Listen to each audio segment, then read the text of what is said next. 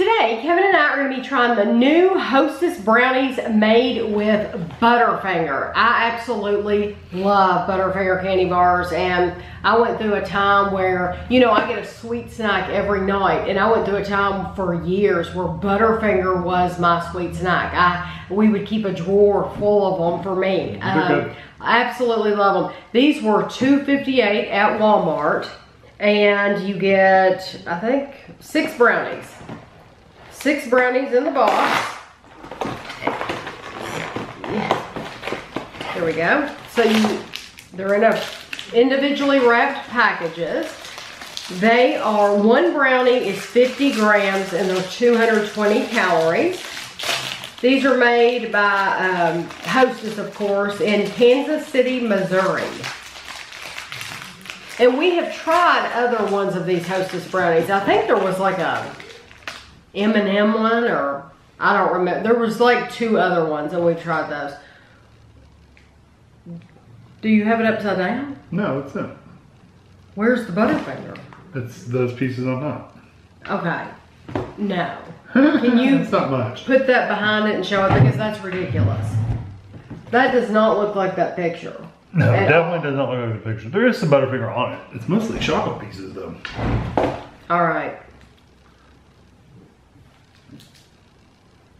Okay, the inside just a brownie. Is a brownie.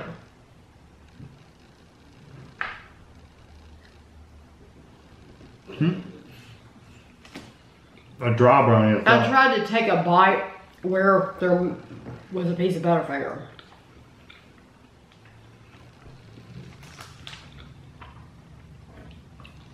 That particular bite I took, I ate half of that. So I literally ate a 1/4 of the brownie. I didn't need Butterfinger at all. No Butterfinger flavor. Right. I see where the pieces are, and I took a bite where those pieces were. I did too. There's no flavor. No, there's no Butterfinger flavor. Mm-mm. I'm almost tempted to open another one just to see if... I was going to say, let's do it. Because we know it's stick flavors out in a bag or whatever. Yeah. Okay, another random cake.